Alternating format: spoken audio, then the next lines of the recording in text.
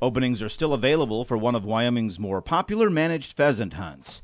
The Springer Special Pheasant Hunt, held each October near Hawk Springs at the Wyoming Game and Fish Department's Springer Wildlife Habitat Management Area, almost didn't happen this year due to a bacterial outbreak at the department's Downer Bird Farm. The Wyoming Game and Fish euthanized approximately 1,200 pheasants from the farm's broodstock and destroyed all unhatched eggs and euthanized all chicks. But the hunt is still on. Late this summer, the Game and Fish purchased 10,000 adult pheasants from a private farm in Wisconsin. A 50-50 mix of hens and roosters were delivered to Downer Bird Farm earlier this month, and stocking of pheasants on the Springer unit will begin on schedule. The drawing for the Springer Special was conducted in late September, and there are a limited number of openings for hunters.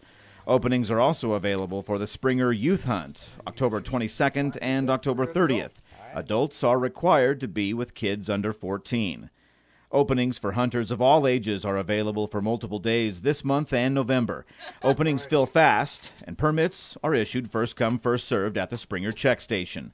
No more than 120 hunters are allowed on the area at a time. More information on the Springer Hunt can be found in the current upland bird regulations.